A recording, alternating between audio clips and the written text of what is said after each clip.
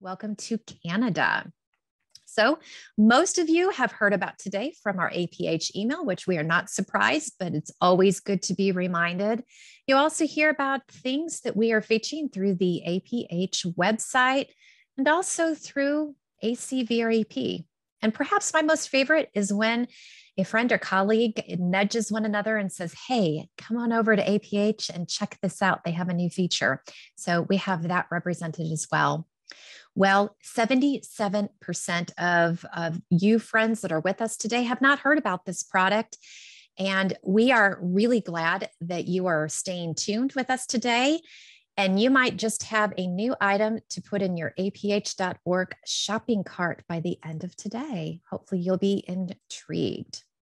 So before moving on, one last time, the opening code for ACVREP credit is grooming.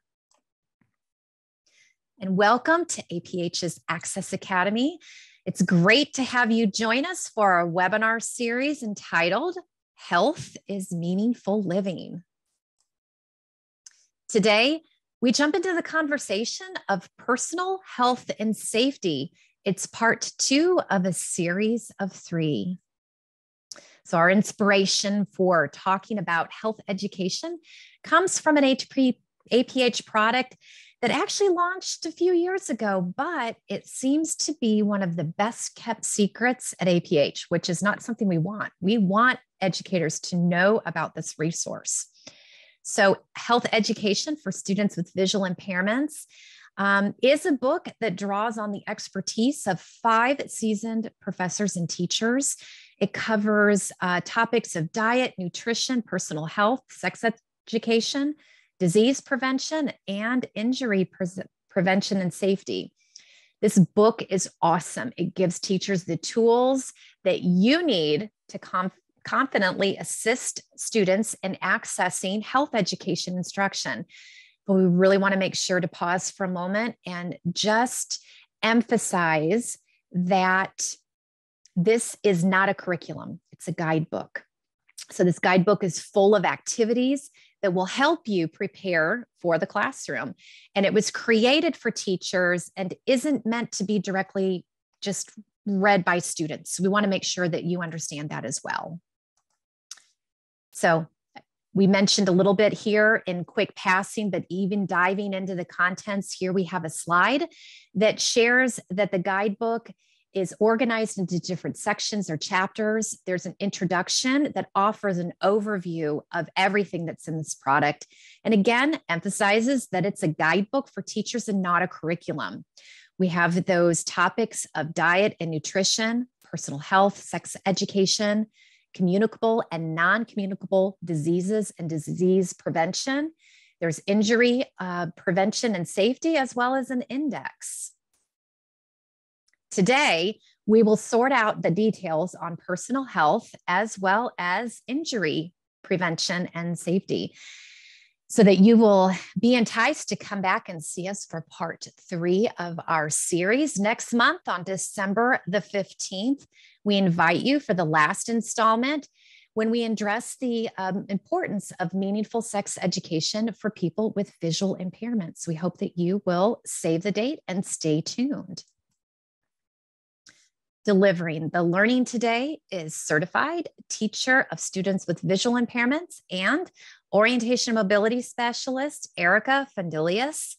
She's a doctoral candidate at Florida State University, working on her dissertation that broadly surrounds the topic of self-determination from the expanded core curriculum. And also joining her is Manda, Nordes, a person who wears just as many hats. She is a teacher of students with visual impairments as well, and works as a TVI, mentors teachers who provide itinerant county-based services. And she is coming with us today, featured from Central Valley of California.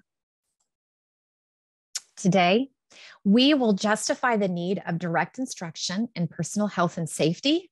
We will investigate resources appropriate for the needs of your students, and we'll explore how to embed specific activities into ECC instruction.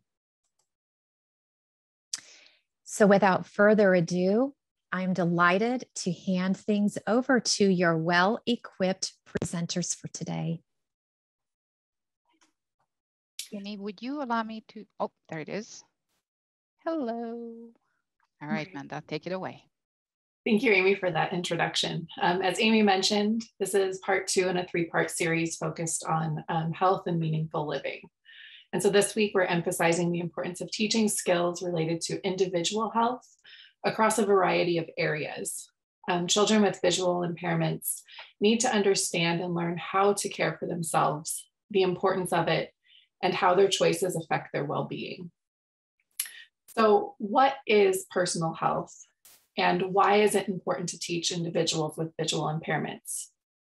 How many of you watching this webinar live have ever encountered a teachable moment centered around hygiene or maybe grooming while you were working with students in the field or clients? You can go ahead and share in the chat right now what that situation centered around.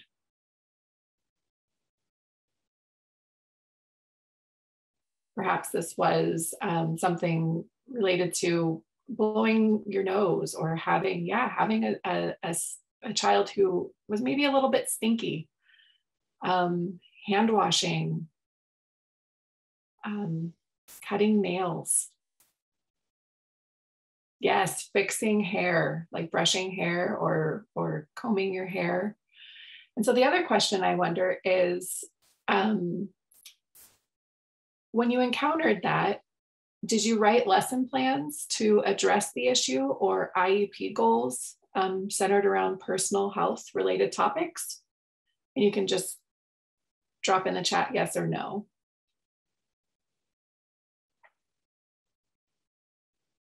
Okay, thank you for your honesty. No, like we will notice the issue and oh, yes and no. I love the yes. Thank you, Carol.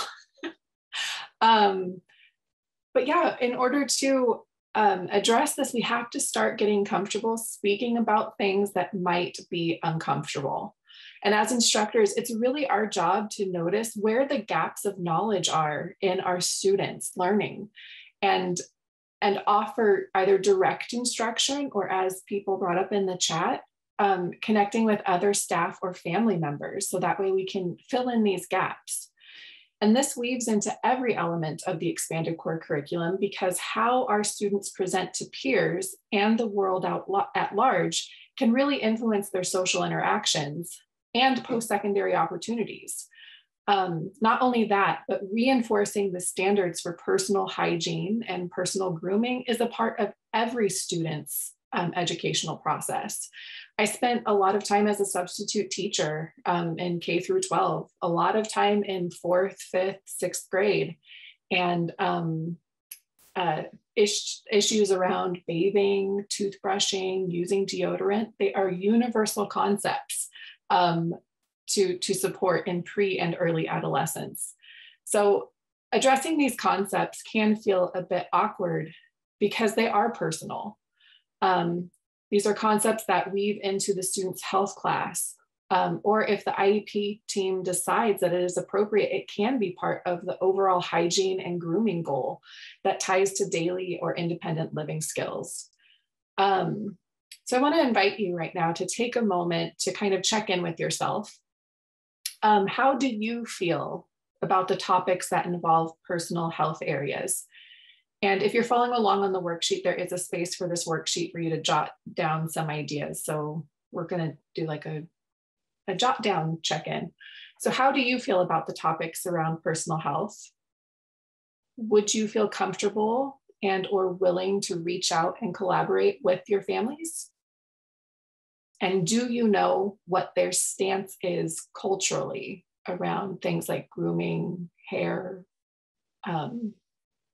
nail care?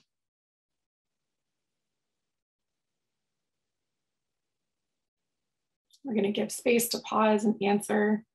And yeah, if you want to answer it in the chat, that's fine.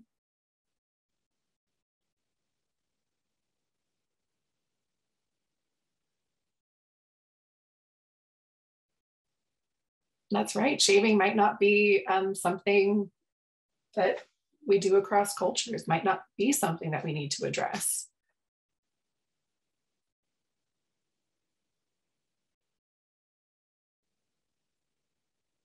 Okay. Okay.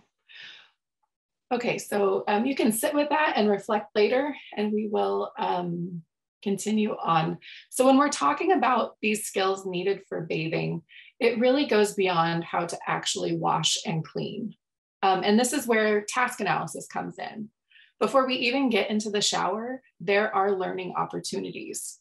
So I just, what toiletries are going to be used, and how do we identify different bottles? This leads to concept development around creating accessible labels for compensatory access, or choosing different bottle shapes to support sensory efficiency. There's other questions around, like, what's the best layout for the shower, and can we organize it to flow for efficiency? These questions allow for instruction in orientation and mobility, and reinforces organization, which I know is a challenge for many of my students, like regardless of the setting.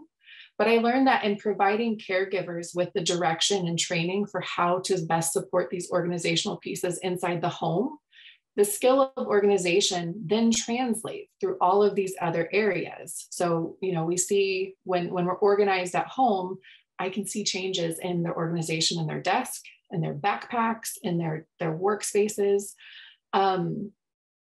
Also, I was an assistive technology lab teacher for a while, and digital organization is another place that can really be emphasized and supported through just organization in general. So you can discuss questions related to items that you might share in the bathroom. So you can share hand soap or shampoo and toothpaste, but there are also items that are unique to the individual, like toothbrushes, brushes to apply makeup, or towels. And you can talk about why we would want our own or unique toothbrush. When it comes to personal hygiene, there's also concepts around scheduling and time management that can be taught, creating bathroom routines. In our last webinar, we talked about hand washing, and that students need to know how to wash their hands, the fronts, backs, wrists, cuticles, underneath the nails, and that we do that in order to make sure people aren't sick and spread disease. But this is another concept that we can apply to hair, like washing the hair, especially if you have, like my hair is pretty thick. I have a lot of it. It's wavy. I have to really get in there to like rinse out the shampoo. And is that something that's being directly instructed at home? It might not. And there's social implications for hair washing, because if you don't get the soap out, or if you're not washing correctly, then the hair can appear oily, which can lead to negative social implications. And while we went into depth and detail about skills related to bathing that require direct instruction, we didn't cover them all. I really, in my practice, in my own personal routines, what I do is I begin to look at the activity that I'm doing differently, and I'm always looking for the teachable moment in what I'm doing. And so we can really weave self-determination into a lesson. I was thinking about toothpaste, like the choice of toothpaste. You have a flip cap, you have a twist cap. What are the benefits of those? And from there, you can talk about what would the benefit be of a flip cap. If your student is anything like some of mine, this could really blend into a lesson that supports systemic search patterns. Like you have the twist cap, you put it on the counter, and then you lose it. If you have the flip cap, it stays put. And again, my students, doing is believing. So like once we get the buy-in there and let them explore what works for them. We can also talk very briefly about deodorant, and I'm going to have you drop your answers into the chat also. What is a teachable moment or concept centered around deodorant that you can think of?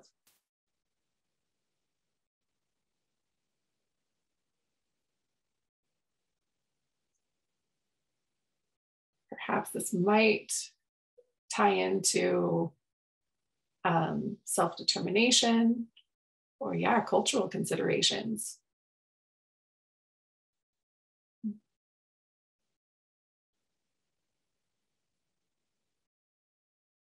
Yeah, when your student stinks. I feel like that is many teachers have that experience.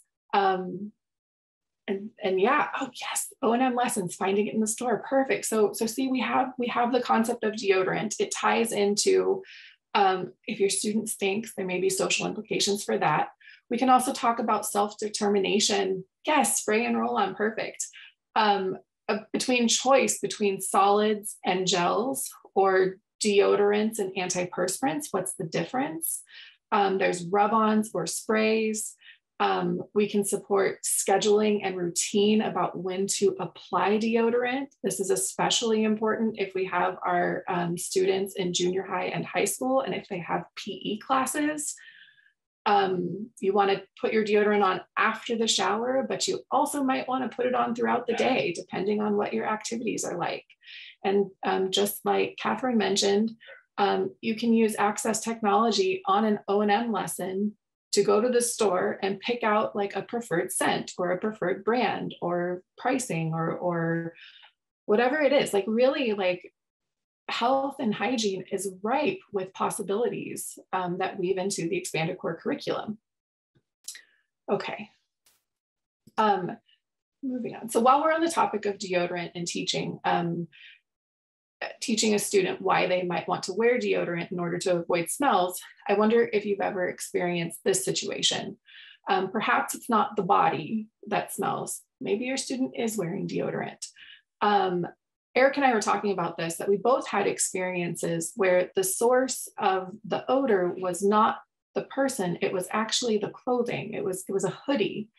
And for Erika, it was an opportunity to share with her student the importance of taking the hoodie home and washing it regularly. Again, this ties into instruction with our students who are in PE classes, or if they have lockers, like take your clothes home and wash them because they can start to smell. For me, this involved another potentially awkward conversation, and I feel like I love potentially awkward conversations. So I'm going to preface this by stating I am from California, and in California, the recreational use of marijuana is legal for people who are over 21. And one of my students I would see first thing in the morning, as soon as the door opened, they walked in and I was just met with a stink. And this was an opportunity to discuss how hygiene and grooming really does extend beyond keeping things clean and really applies to like how we present ourselves as like holistically as a person. And so we discussed how the smell of marijuana can affect how someone else perceives us, even if it's not us. Like I know for my student, they were not the ones partaking. It was just in the house. And so then we also brainstormed like what could be done? What are other solutions that could be done? Like, could you leave a sweatshirt in your locker or in a backpack or in your first period classroom? We ended up just leaving it in my office.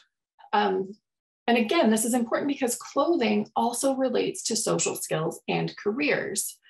It lends itself to discussion around whether appropriate items of apparel or situational items. Like if your student gets invited to a school dance, what would they wear? Are their clothing requirements different if you're going to like a homecoming dance versus something more formal? And how you represent yourself and your personal style is important, and you can like weave it into all of these different situations. And so you might be sitting there thinking like, what does this have to do with health? Well, health is tied together. Our physical health links to our emotional health and our social health.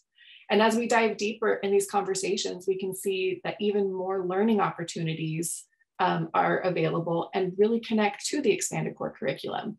So with shopping, for example, we can do shopping for clothing, support self-determination. It can also be a social activity and support the development of money handling skills. In the previous slide, I mentioned how we present ourselves really encompasses the entirety of our being.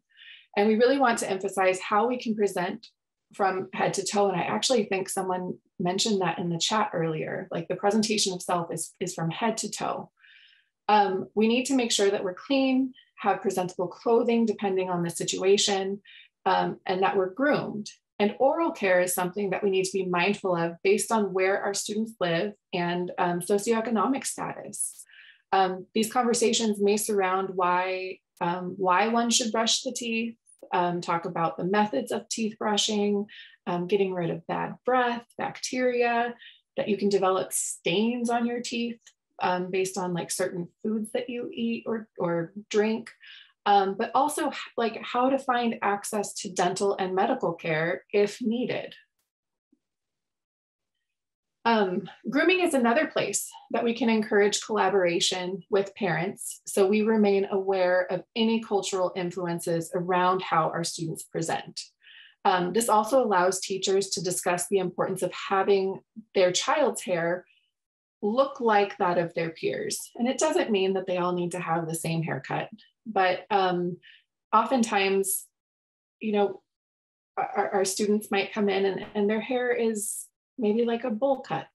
Or I had a student who she did her own hair, and it was a true and authentic representation of herself. But it was also, it got looks from her peers. So we ended up writing a goal for the student to focus on hair care. She was very tenacious, very, very, very strong-willed, did not want help. And so we used that as an opportunity to teach a skill that needed direct instruction. And so my student had a new goal for the year about putting her hair in a single ponytail independently. Depending on your student, they could also have different hygiene needs regarding to eye care. These are things like, do they know how to care for and clean the lenses in their glasses? If they have a prosthetic, do they know the proper methods for safe cleaning? If their eyes are prone to discharge, do they know that they can use like a warm compress instead of picking and rubbing the eyes? Can they locate and read the instructions for care sent by their physician? And for our students who have a prosthesis, is there an action plan for what to do if the prosthetic falls out at an unexpected time? Again, this is another awkward conversation to have. Like, we're going to acknowledge that it could happen. So we want to teach search techniques, hygiene for when it does fall out, we need to clean it before we put it back in. We teach personal care, social skills, like what happens in the event that it happens around people? Like, how are we going to maneuver to make it less awkward for other people, I guess. And really this is, again, ties into daily living skills. Other questions just to ponder. Do your students know how to cut their nails and why they would want to? Can they paint their fingernails if they want to? Do they know that they could avoid hangnails by taking care of the cuticle? Do they know that what a cuticle is and that it's part of the fingernail? And what about shaving?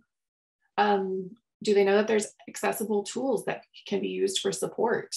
What's the difference between an electric razor and a safety razor? Can they notice the difference in sound when shaving on a smooth surface versus one with stubble?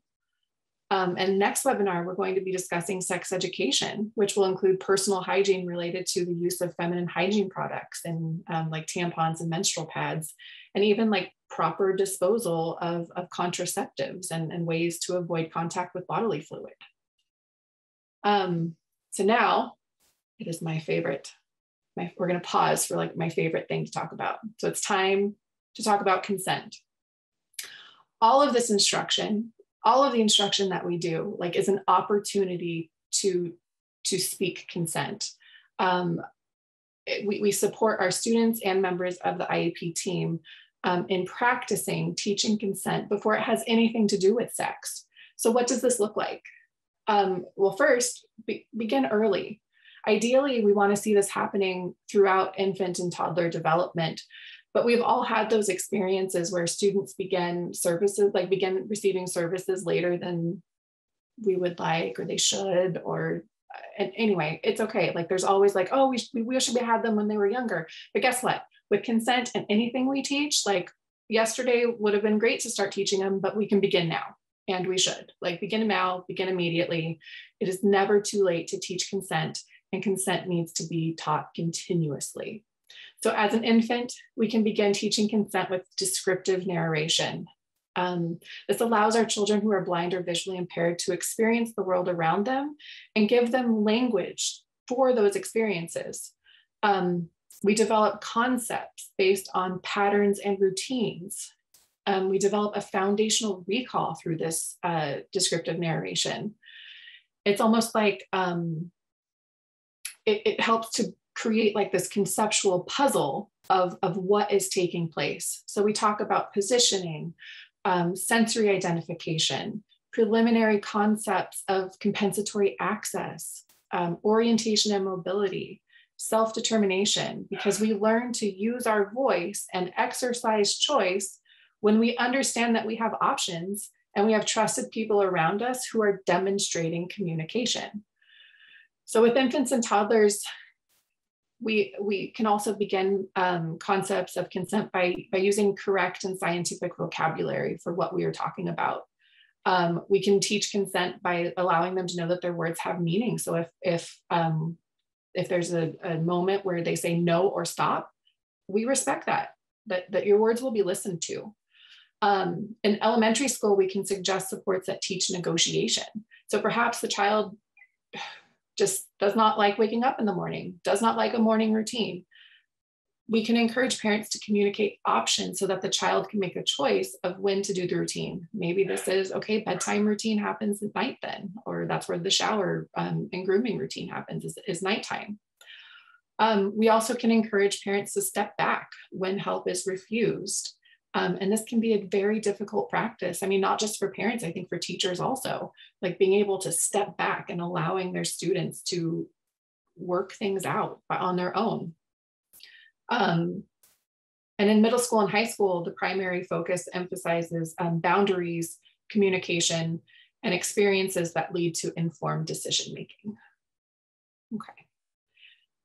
And so because we talk so much about description and what we are supposed to be doing, we just want to reiterate like what the hierarchy of prompts are.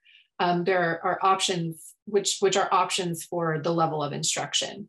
And so while we're working with students, we want to make sure that we're prompting, the prompts that we're providing provide the highest amount of independence, allowing the space for a student to attempt the task. So maybe we would pause, we would prompt it independently, pause to see if our students do the task. If the student needs a reminder to get back on task, this can be done with a gesture or maybe a direct verbal cue. Sometimes our students just need a reminder of what they're supposed to accomplish, like what does this look like? And that can be done through modeling. And again, we provide a prompt and then we pause and wait before moving to the next one. And we're going to keep partial and full physical prompting as a last resort. Okay. Another component of personal health is knowing how to access medical or dental care and their respective insurances. Something that may not be well known is that there are options also for accessible medication packaging. That's through accessiblepharmacy.com offers pharmacy services for the blind and low vision community that helps patients with independence through high-tech or low-tech solutions for medication management, including vitamins, supplements, over-the-counter and prescription medications. And there's another teachable opportunity. Do your students know the difference between all of those, between vitamins and supplements or over-the-counter medications and prescriptions? Like, what does that mean? And there are also other labeled medicine containers that use large print, braille, or auditory output for students, where they can use to access, including script ability, script talk, and script view. So again, here our role, we can support informed choice through instruction of locating reliable medical information. We can weave in assistive technology with that. Communicating with health staff is another skill that we can help support. We can support determining the benefits of a name brand prescription versus a generic prescription. Do our students know how to organize their medications? Can they read labels? Do they use weekly pill cases? And again, maybe we aren't instructing that like bringing in your pills and here's a pill case, but we can start developing these skills, especially when the students are younger. I mean, my older students like this too, but when you're filling a pill case, it's a fine motor activity. And I like to incorporate games in pretty much everything I do. So I thought about, the game Mancala, where players distribute smooth stones into different holes. And the ultimate goal is collecting the most smooth stones in your like home base. That is teaching that fine motor skill of distributing one item in each slot, which can mimic filling a pill case. So as you see, we really want to embed instruction in like all areas of the ECC. I'll go ahead and advance the slide. Thank you. With medical care, there are a lot of recommended routines. So our students need to learn the importance of scheduling, which can be reinforced in the school setting by using classroom planners. You can put upcoming assignments or when projects are due, and that mirrors being mindful of upcoming appointments.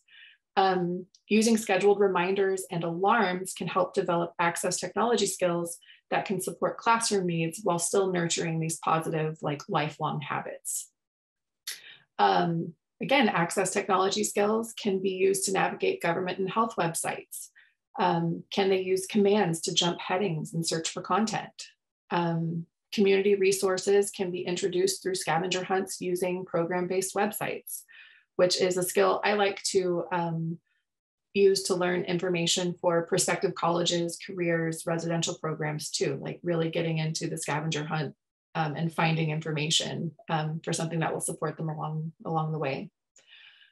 We can also create real life scenarios to develop and strengthen students' understanding around health. There are so many different types of insurance coverage options that can be modeled and different deductible situations.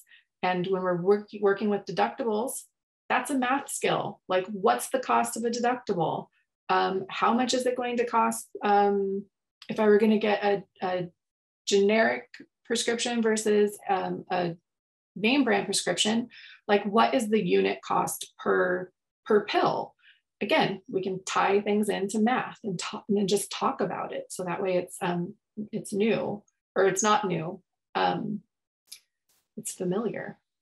And with orientation and mobility, we can support mapping and learning routes to medical facilities and then the layout of medical offices. Okay, so systems of the body. Another important aspect to teach surrounding personal health are the systems of the body. And this concept can be supported through collaborative planning, preparation, communication with the science, health, nutrition, and physical education teachers. My approach is highly collaborative. I like collaborating with lessons, with design, everything. And so we can move into this instruction. We can, with our students and say like, so what do we mean by body systems? You can begin talking about language. Where else have you heard the word system? Perhaps it was the solar system or the transportation system, a public school system. And we're connecting that prior knowledge, like a system is a group of things that work together. And sometimes they work together to complete a job, but the body is made up of many systems that work together to support life. And right there is the basis of your first lesson in a series of lessons that could support a goal rich in elements of the expanded core curriculum while also supporting health education. And so perhaps the essence of this goal reads, by the end of the year, when provided access to tangible 3D models, the student will be able to correctly identify structures and functions of 10 systems of the body. This goal allows for so many collaborative opportunities. We could get an APE teacher in on the goal if the student has APE. We can work with orientation and mobility specialists, but most importantly, we can work with parents. And in this goal, we could target compensatory access through lesson engagement, sensory efficiency through the creation of 3D models, or exploring 2D anatomy atlases, assistive technology through web searches, or accessing a described and captioned video from their phone or computer, orientation and mobility through body orientation. The lessons can evolve to include career education, talking about the different types of doctors there are. And if you had a concern about your heart, what system is that a part of? And what type of doctor is knowledgeable about heart conditions? And what is something you wonder about cardiologists? And really that last question shows how self-determination is really a part of everything, and supported through like a simple question that allows the student to pick something to think about, share, and learn and communicate. Like, this is a basis of negotiation and ties into so many social skills. And it's huge when we consider sexual health and consent. But again, more on that next week. So I've done a lot of talking. I'm going to have us hop on Jamboard. We're going to put links in the chat. And we're going to consider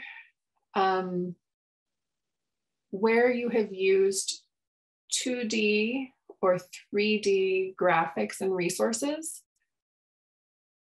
And are you familiar with, like, which ones are you familiar with or have used in your instruction?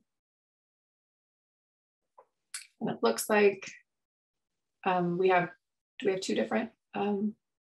Okay, we have two different links. The first link is for those with the birthday January through June. You would click that first link and drop your answers in there. The second one is July through December.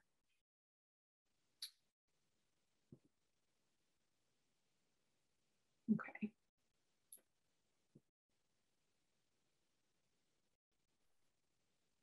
Those of you who are this is Erika. Those of you who are using a screen reader, the keyboard command to find and open a new sticky would be Control Alt Shift, the letter P like Peter. Control Alt Shift P.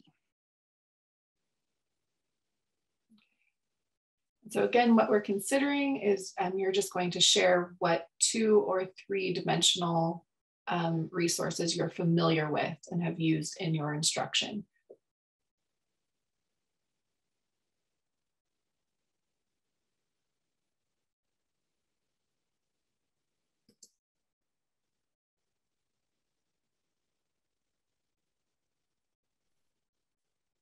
This is Erika again. If you have not yet used Jamboard and you're not familiar with it, there is a utensil bar, vertical bar on the left side.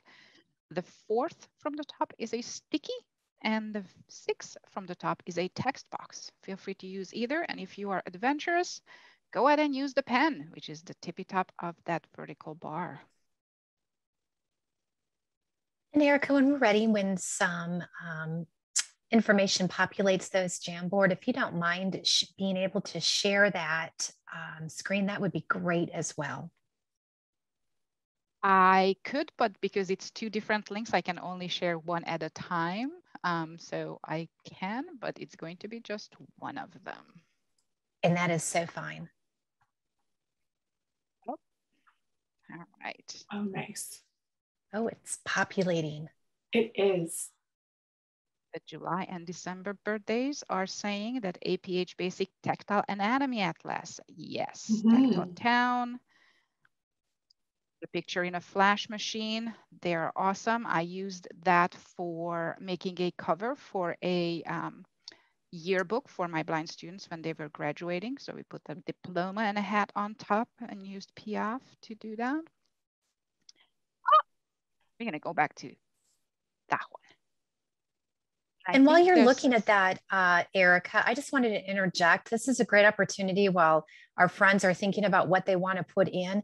So we are just so fortunate to have our product manager, Roseanne Hoffman, with us today for the product, the Health Education Guidebook. And she put into the chat, if you wanted to see in that a release of a new collection of tactile graphics. Roseanne, can I put you on the spot? Is there anything that you would like to give a shout out to? I know this is impromptu. Oh, that's okay. Can you hear me? We certainly can. Okay.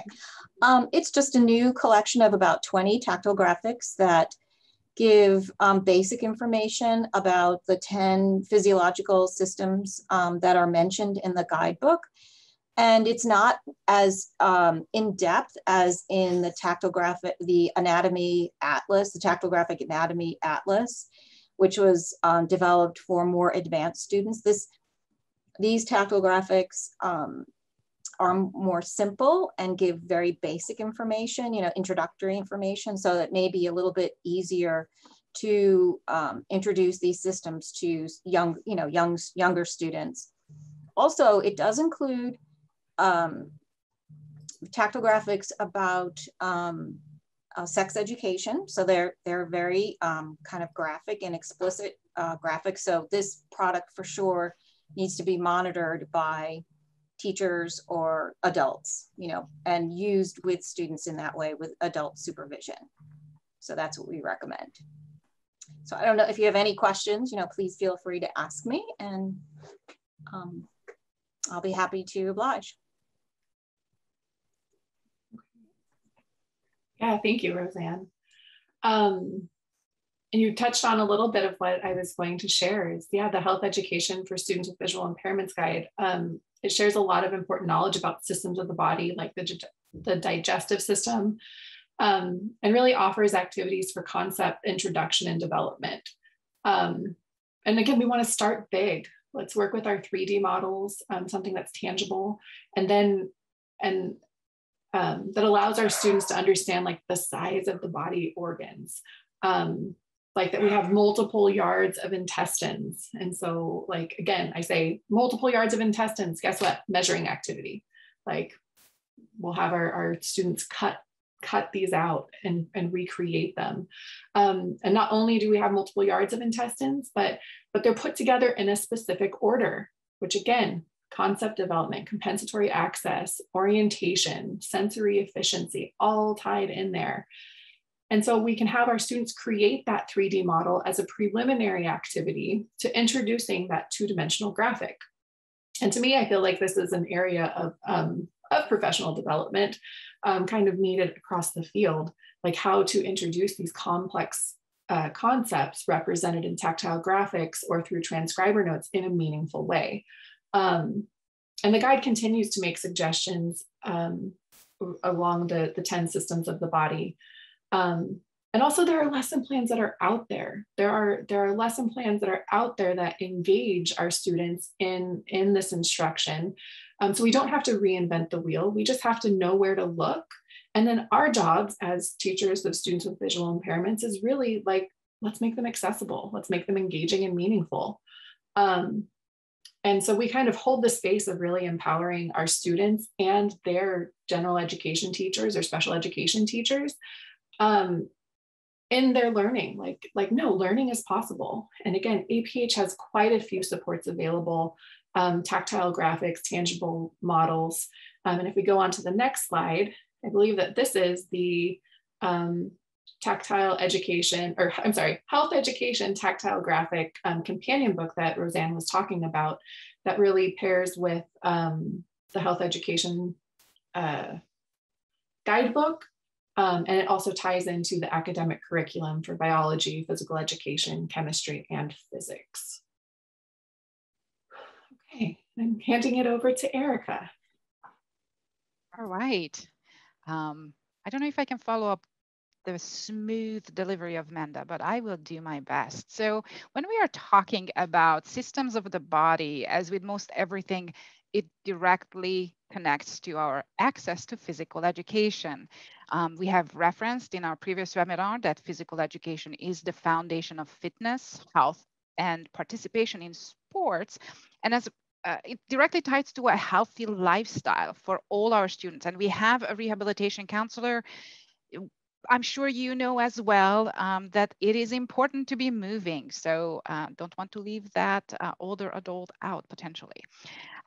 Physical education programs offer the opportunity to provide physical activities to all the children and also to teach them skills and knowledge needed to establish and sustain an active lifestyle.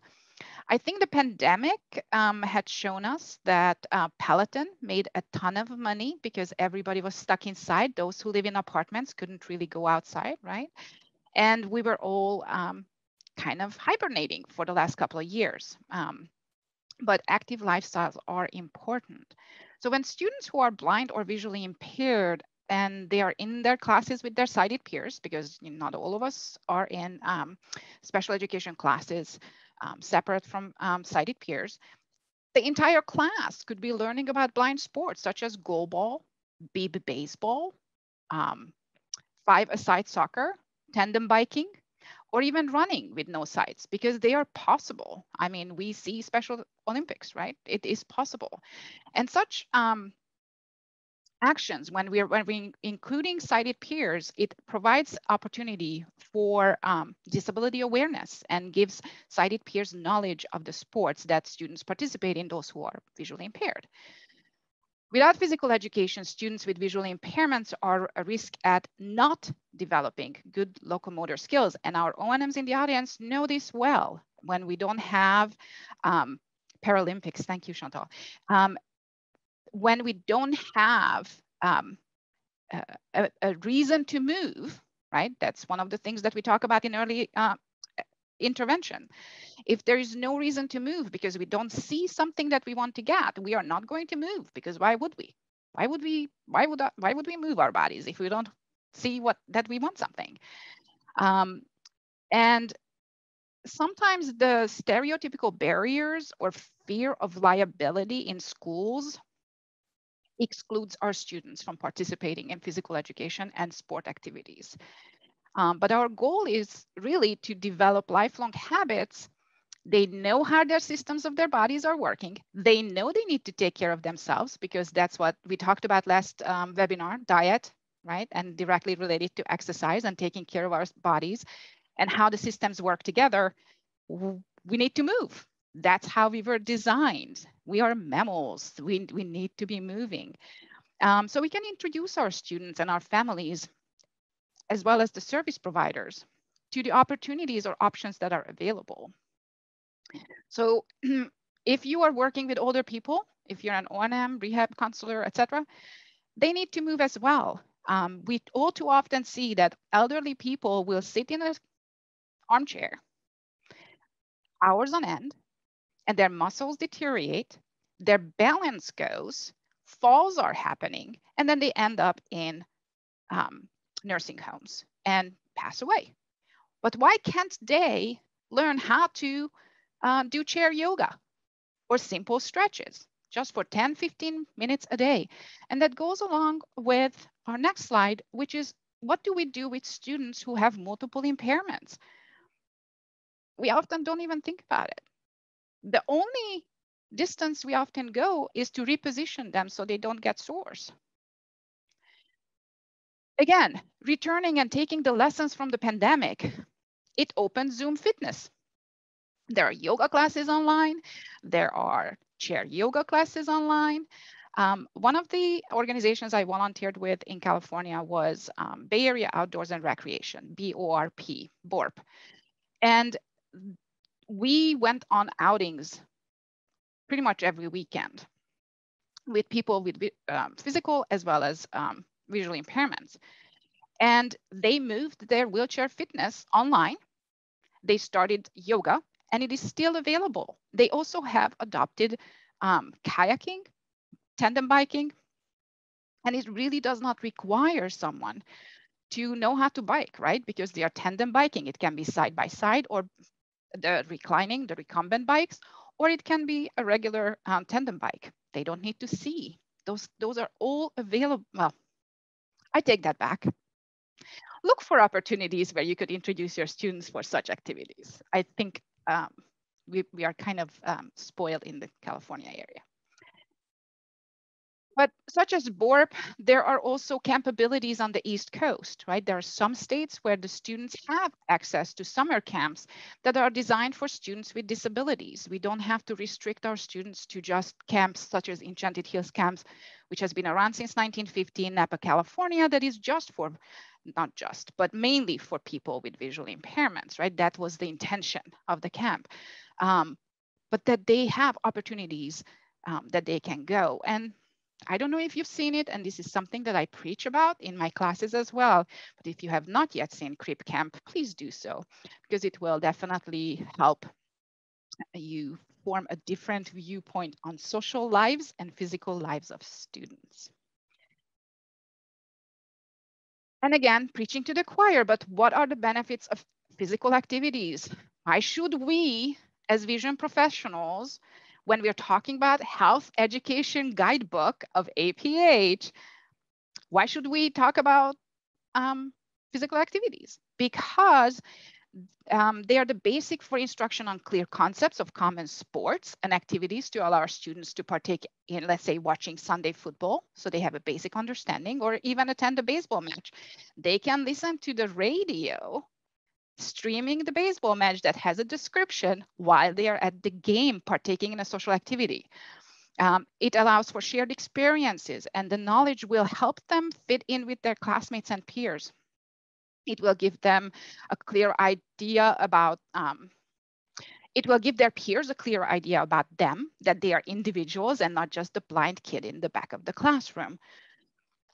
When we include the students with disabilities in PE, as I have mentioned before, it gives an opportunity to be part of a team, which can provide them a sense of belonging and ownership. And hopefully it's not just that token water boy that you sometimes see at football games, but actually being part of the team. And often we make the mistake that we deprioritize, that was a hard word to say, deprioritize PE, and we pull our academic students from PE to provide Braille instruction. Yes, they need to know Braille. Yes, they need to do O&M. But PE is just as important for their overall quality of life, because PE, moving and sports improve their language skills, helps with self-determination skills, increases mobility, their independence because they believe in themselves, their stamina. So when we go on O&M lessons and we climb a hill, they are not huffing and puffing at 12 years old, which I've experienced. And then also understanding the world around them. And of course, as I mentioned before, it brings disability awareness to those around. So some of the potential concerns of PE that may lead to exclusion are often concerns over injury and liability. We do often, adults do not believe that we have the opportunity, well, sorry, take it back. So we do not believe that we have adequately supported the development of skills. So for example, I had my stepdaughter, 5 years old. I found out she's able-bodied, cognitively intact, that in kindergarten, you have to know how to jump on one leg. Well, the kid didn't know it because he just came to live with me. And so I went to the park and we practiced. We practiced until she got it. Why can't we do that with our students who are visually impaired? We continue to have low expectations on our clients and our students. Why? Often because of cultural biases. And of course, the pull out from PE. Physical activity instruction begins with play in early childhood.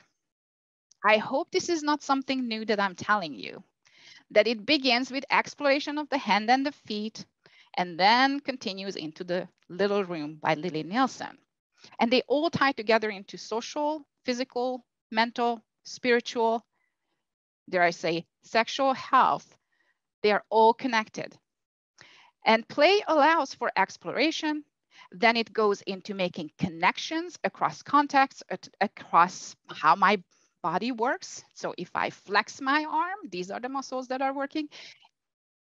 If I kick, then I reach the, I don't know, the rattle that is attached to my play area. And it also facilitates with exploration. Have you ever seen a child, let that be VI or typical, when they find fresh grass after rain and they just start running, right? We can allow our students who are VI run on soft surfaces, such as if we have access to sand or a grassy area, because it's not going to be as dangerous to be falling, right? And remember, kids are rubber unless they have brittle bone disease. So don't let the kid who has brittle bone disease to be running like crazy, but typical children with less physical impairments can be let. And let them run, let them explore, let them bounce, let them get bruises. But before they can develop the skills that are associated with play, they need to learn to play. And how do they do that? Okay, so I could do a whole day on just this one topic. When I discovered Mildred Parton's social stages of play, I geeked out, and it is something that I'm very fond of, but I'm not going to. But we often do not give enough credit to play. Many times early childhood educators, even though that early childhood educators often believe this, and that it has been proven that child's work is play, right? They learn through play. So as I mentioned on the previous slide, play begins with explorations with one hand, and then they play by themselves, right? They will toss the food off the high chair. That is a form of play, cause and reaction. However, our students often get stuck in the solitary play area, or maybe in parallel play, when two children are put next to each other and they play, but they don't interact. And that's often because one, they don't have visual access to it. And then two, because we don't really explicitly teach them how to play. And these relate to personal health later, right? Because they don't know that there are team games. They don't know how to socialize to play. And that is all going to be affecting them as adults. So I have a question for you, if you wouldn't mind dropping it in the chat. How do you facilitate and support the development of play? So how do you facilitate the support and development of play?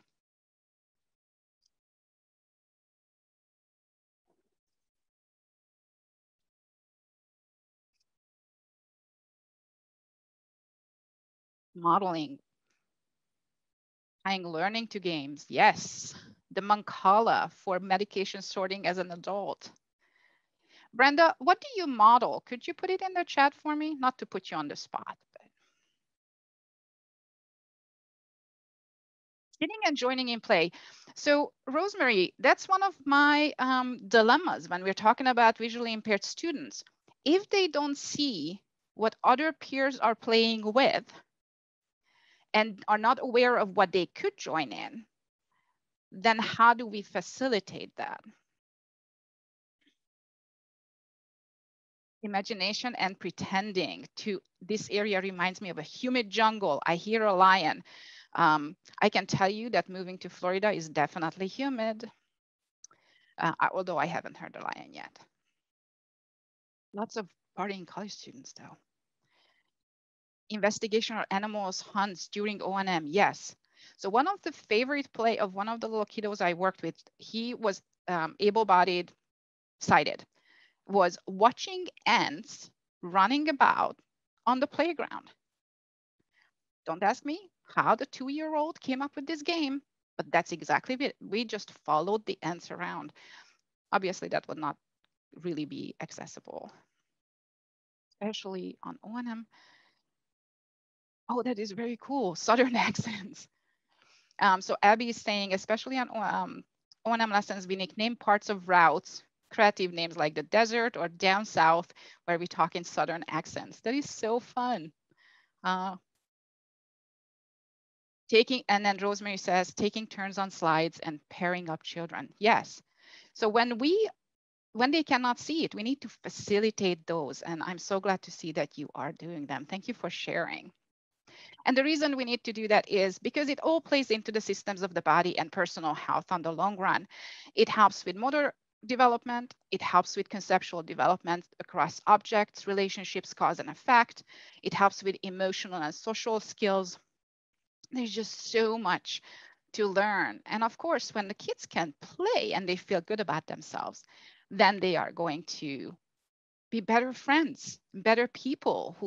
Those are the skills that they can take with them into their adult lives to make their own lives better, right? They become more responsible for behaviors, develop more successful strategies for problem solving.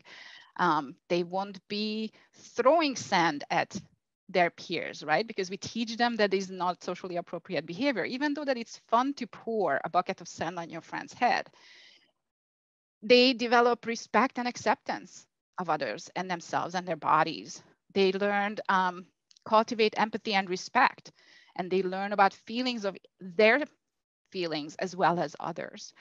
There's just so much that play facilitates. All right. Thank you so much for sharing with us about your play. Thank you, Rosemary. We hope that you will come back and watch the end of the recording. We loved having you. So as we move from play, we do have to talk about personal safety and injury prevention. As I just said, sand is one of those things that could pose a problem.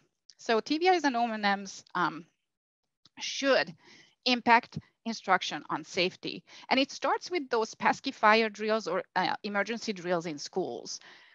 When I got to my high school in Cupertino, California, no one out of 140 staff knew or had an idea how the blind, low vision and blind students will evacuate the premises in case of an emergency. Yes, I stopped talking. 140 staff had no idea and no contingency plan on how to get the students out.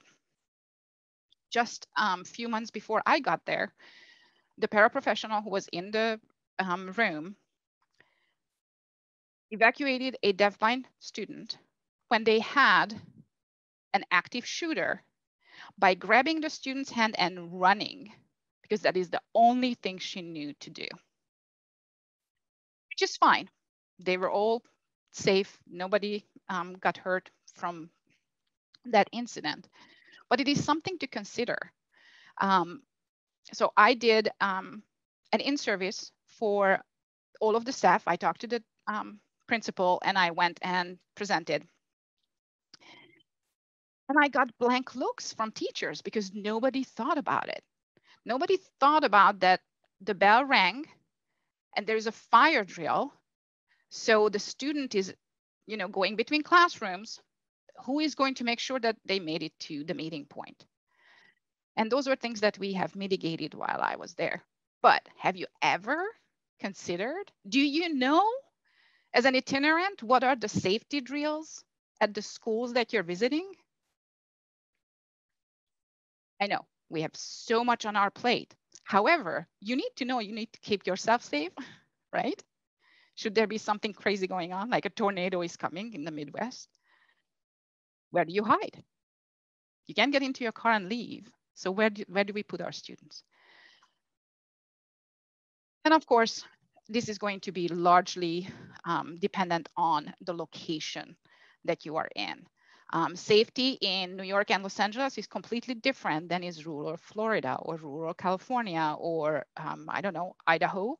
And we have somebody from Canada, so I think you're already getting snow. That is something that we need to consider. We do want to highlight the book itself, the health guide for that we're talking about, highlights the national health education standards across the book. For this particular area, I wanted to highlight three, standards 4, 5, and 7.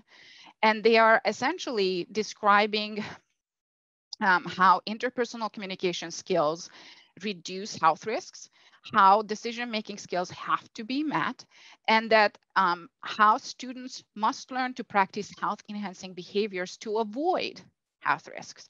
So those are all standards. Now, why are we talking about standards? Because when you can write goals that go with standards, especially when they are national health standards, the buy-in from admin and all your teachers will be much higher.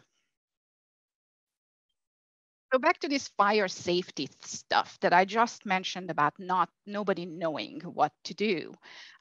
In our resources that you have access to, and you will have access to continuously once you download it, we have multiple packets, one from Red Cross, one from the National Fire Safety, that are planning guides, which I actually make our O&Ms to be and TVIs to be, to create an emergency plan for themselves in my class on basic O&M, because I want them to think about it. How are they going to keep themselves safe? So when they go into classrooms and they go across district schools, they know how to pay attention to these things. The holidays are here, especially in states where it is cold.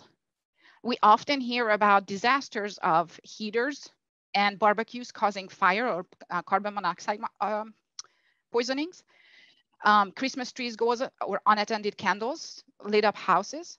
Do our students, do our parents, do our teachers know how to get the children to safety? Do our older students, our teenagers, our older people know how to get out of harm's way?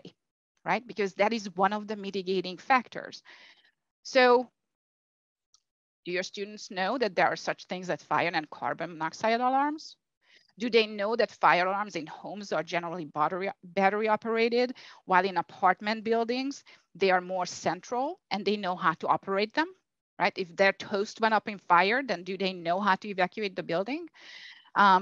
Do we teach them about that chirping fire alarm that wakes you up usually at 2:30 in the morning, because that's when the battery goes out? It's like clockwork, right? Do they know how to change the battery? Do they know the type of battery that goes into it? Again, all these areas can be connected back to academics. They go with physics, chemistry, fine motor skills, problem solving. They work with it. So we're gonna take a break because I need to breathe, and we would like to see your thinking. So we're gonna go back to the 2 Jamboards. I'm gonna put the links up there. And we are going to play a game. So when you get to the Jamboard, if you could please put your initial, you don't have to put your name, put your initial or like a mark or a star or whatever on a sticky. So we're gonna, I'm going to share the screen so I can demonstrate what I'm doing. So on the top, next to the title, there is a little toggle to the right, next to all those little colorful animals that you guys are. We're gonna go to the second page. On the second page, you will see 3 columns. And we are going to play a game here. The first column is the TVI. The second column is both. And the last column is O&M. So if you wouldn't mind taking a sticky, I'm gonna take a sticky so you can see what I'm doing. And I am going to write my name because why not? I don't mind outing myself. And I'm just gonna put my name on the board. You can choose whatever you want. And what we are going to be doing is I'm going to give you scenarios and then you are going to move your sticky. So let's say I say teaching body image issues. Where do I think that, oh, look at that, the mermaid. Where do you think, whose job is it to teach body image related issues? Okay, so I will say that it belongs to both. Why? Because the TVI is going to be teaching the systems of the body. They're going to be talking about personal hygiene. The O&M is going to work on body image as it relates to safety and traveling outside. So we're going to move our stickies across these columns. So now that we have a few people, Manda, would you please monitor? There you are. You're monitoring the January column. Fabulous. So here's a question to you, and then you can move your sticky. Who teaches the functions of the eye? You can just grab your sticky and then move it to whichever column you prefer. Would that be the TVI, both of them, the TVI and the O&M together, or just the O&M? All right. Oh, very good. Manda has some friends joined as well. All right, those of you who said both, I believe you are correct. Oh, hold on, I'm gonna move that, fix it back. Here we go. Yes, it is both, because the function of the eye is going to be different in an academic setting versus outside. So here's your next question. Who teaches how to use a GPS application? A global positioning systems application. I'm going to remove myself from this game. All right, so let me see what the June is saying. TVI both and O&M. Okay. Oh, Abby, I'm so sorry. That's okay. Should I move your sticky?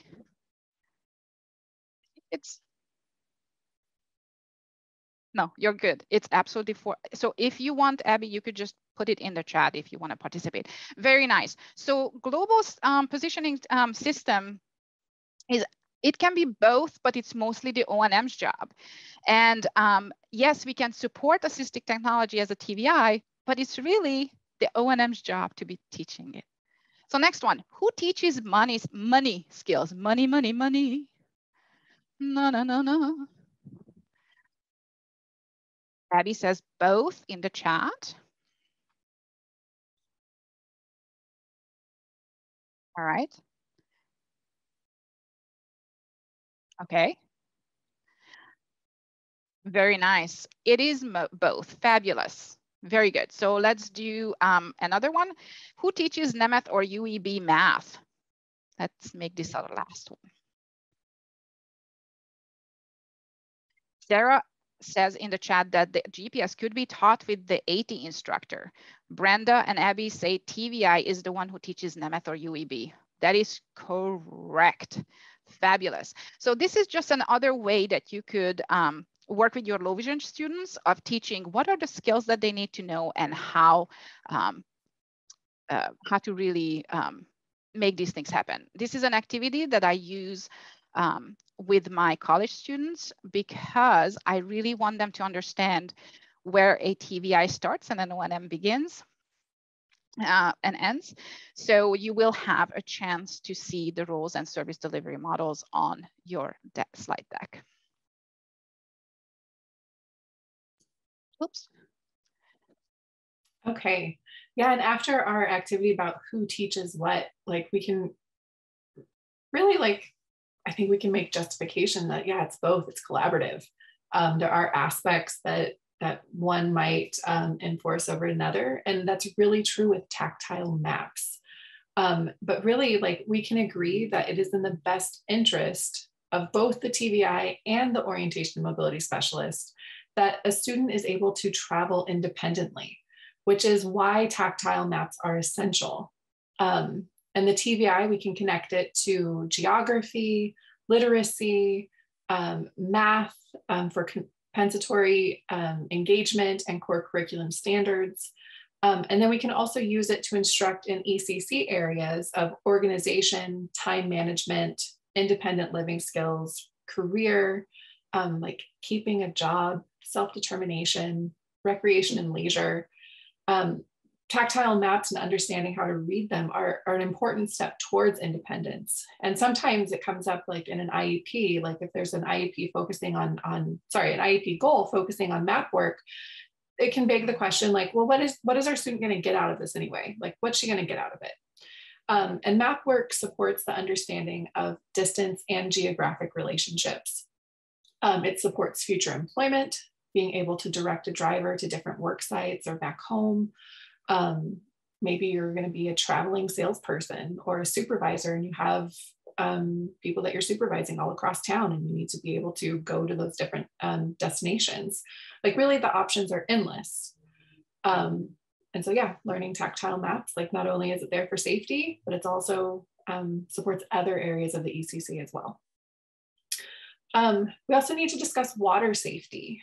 And really like issues of water safety are critical everywhere. Even if you do not live on a coastal town or near a large body of water, the likelihood of our students being around water of some sort is practically guaranteed. There are canals, there's swimming pools, bathtubs, even like just 2-foot basins of water. I live in an ag center, so 2-foot basins of water are common. And most drowning accidents are avoidable. So teaching the skills needed to remain water safe is giving them another tool for life.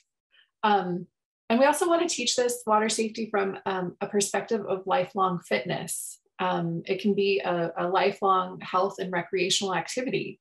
Our blind and low vision students can do really well in swim meets because vision is not necessarily required underwater. So we can engage with conversations with caregivers and our students about like swim lessons. And if we do that early, this really can serve as like an early entry point to lifelong fitness.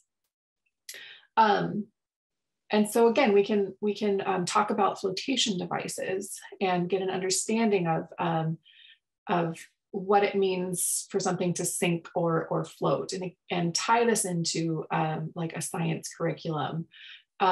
We can do experimentation with a marble or a marshmallow, like which one's going to sink, which one's going to float. We can encourage like questioning, like, well, what happens if we put the marble on the marshmallow? What does that kind of represent? And again, tying it to like the understanding of the flotation devices.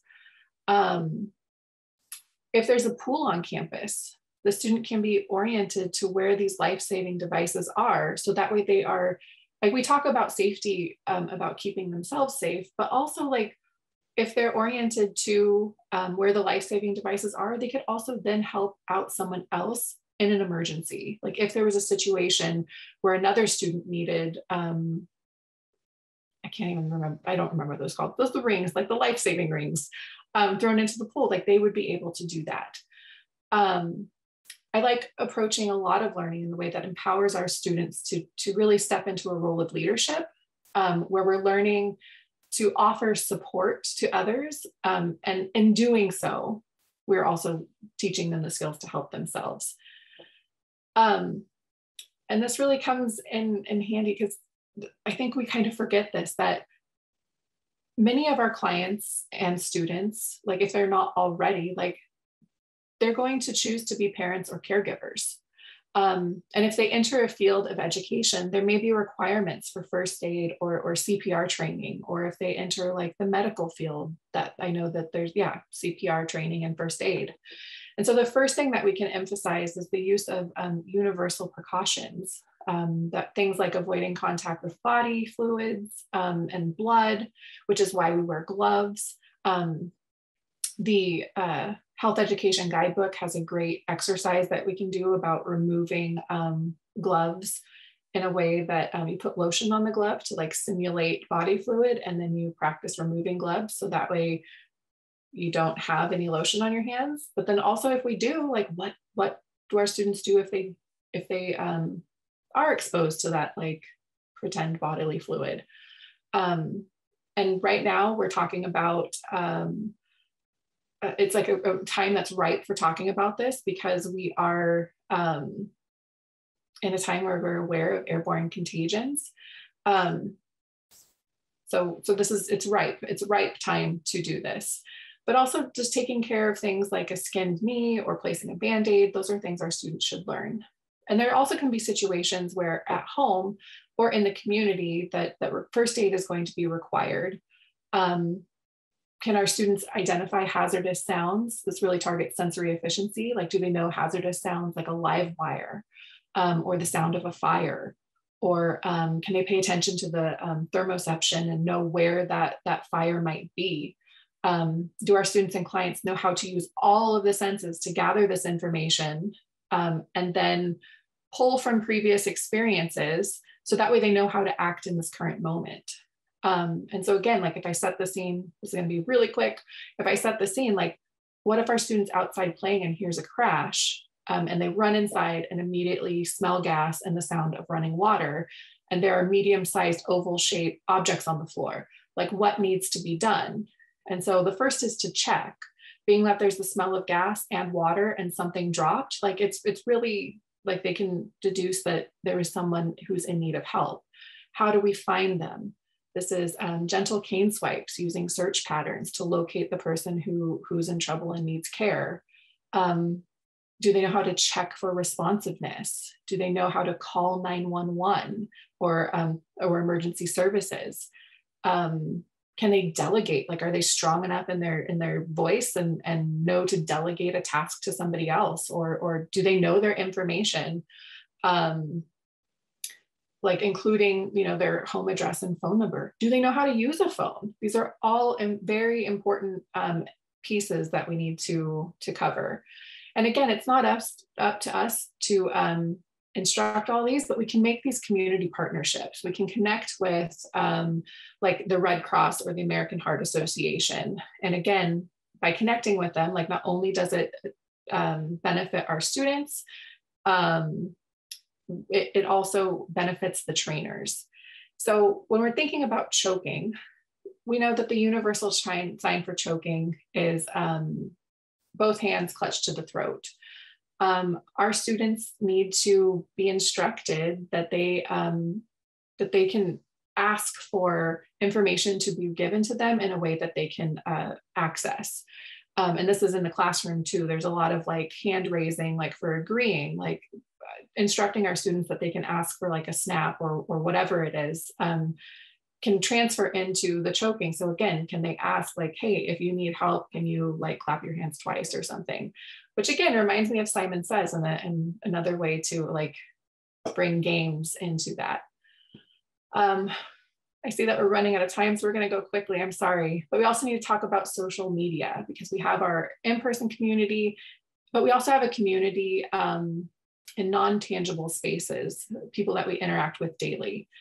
This can be apps like YouTube and Instagram and TikTok and Facebook, Discord, or even Zoom. And so the concepts of public versus private are conversation pieces. Like, just because we're on Zoom doesn't mean that it's just the four of us. There could be other people in the background. So what you talk about may not be heard by the four people that you know.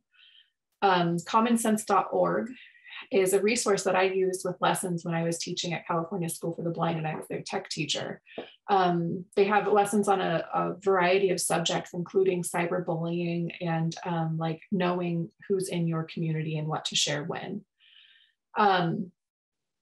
This instruction is really vital as we work to get more technology into the hands of our students. Having access to phones and tablets and everything is wonderful, but it also means that there's more opportunities for personal information to get shared, security issues, depending on the platform, and also privacy. And again, like touching on areas around sexual health and relationship boundaries, having phones and apps provides access to the rest of the world without supervision or with less supervision.